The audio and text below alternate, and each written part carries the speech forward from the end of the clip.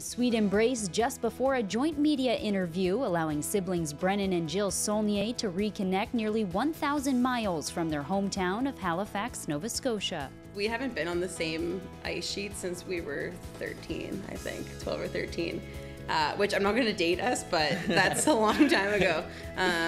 So it's really cool. And our family, I mean, we're from Nova Scotia, and they don't get out to watch much because we're so far and we're all over the world. So, you know, for everybody to be here, you know, however many years later, same rink, same weekend, it's a pretty surreal kind of thing for us, especially, you know, at this point in our careers.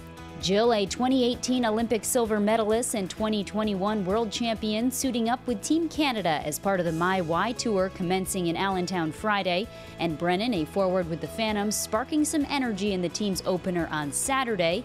The pair separated by 2 years with fond memories of their younger days on the ice. Every second year we were actually playing on the same team together, which was, you know, extremely cool. And you know, Dad would build the backyard rink, and in the summers we were playing on the streets. So just to have someone to compete with and, you know, hang around and work on our game and get better every day and, you know, dream together. And it was pretty cool. You know, the only difference, you know, is that she had a ponytail. Fast forward 15 years from when Jill was one of only 3 girls playing in her hometown to a stage featuring dozens of the world's best players, now role models in the sport.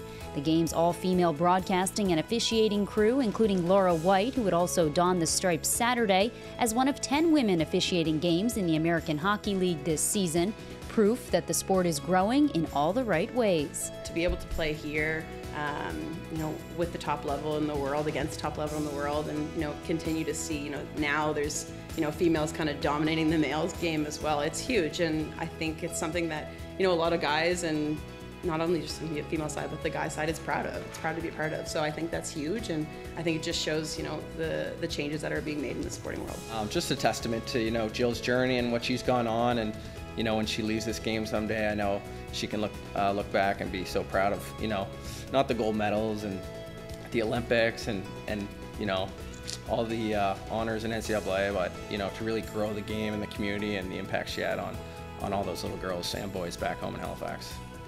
Although older, Jill found a passion for hockey after Brennan and calls her brother the reason why back then, and the undrafted minor leaguer who clawed his way into a Phantoms contract, her inspiration now.